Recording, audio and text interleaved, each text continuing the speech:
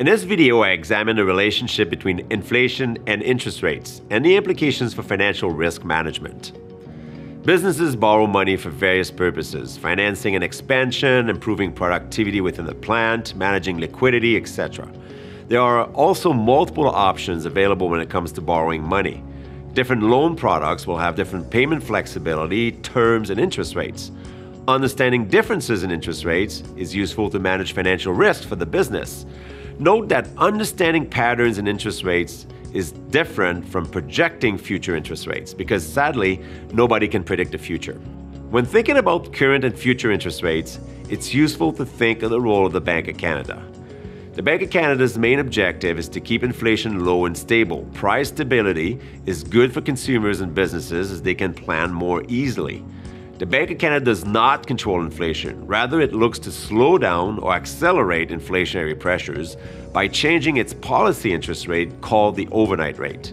This rate is reviewed 8 times a year at predetermined dates. The Bank of Canada will tighten monetary policy or raise its interest rate when inflation exceeds its target of 2%. Conversely, expectations of inflation running low would imply a cut in the overnight rate. The key word here is expectations. It's not necessarily about where inflation is, but mostly where it is projected to be. In response to inflationary pressures in 2022 and 2023, the Bank of Canada lifted its policy interest rate, as shown to the right of the figure on the screen. When it felt that the economy would need a boost at the beginning of the pandemic, it lowered the overnight rate, as shown on the chart in early 2020. The Bank of Canada overnight rate is by far the most quoted interest rate in the media, but is it the most relevant for food and beverage manufacturers? In other words, how does it impact the interest rate charged to businesses that borrow money? A change in the overnight rate can lead to similar changes in interest rates quoted for various loans. Sometimes the connection is direct. For example, variable rates for a mortgage or a line of credit will be impacted immediately by a change in the overnight rate because the variable rate is based on what we refer to as the prime rate, and the prime rate itself moves right away with changes in the overnight rate. It's a little different for long-term interest rates.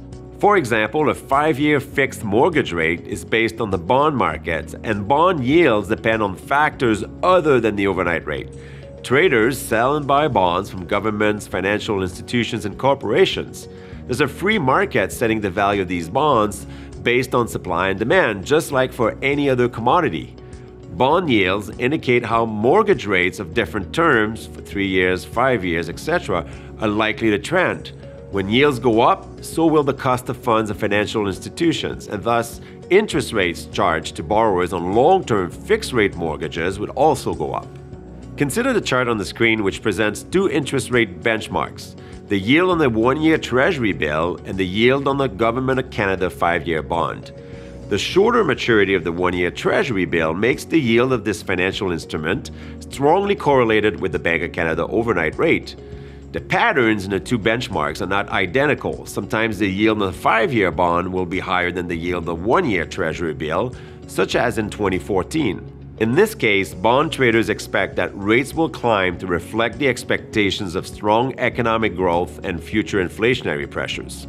On the far right of the screen, the situation is different. The higher Bank of Canada overnight rate pushed up the yield of the 1-year Treasury bill.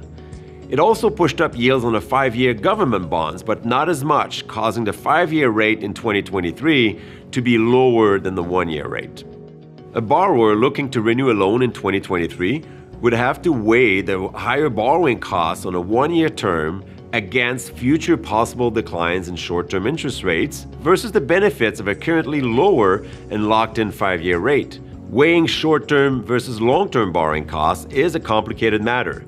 Communication with your lender is critical to understand the different factors to consider. These factors include the timing of capital investments, that is when loans are being paid off or when new investments will be required, the loan product features, that is prepayment limits and fees, cash flow and structure of existing debt, and one's risk tolerance.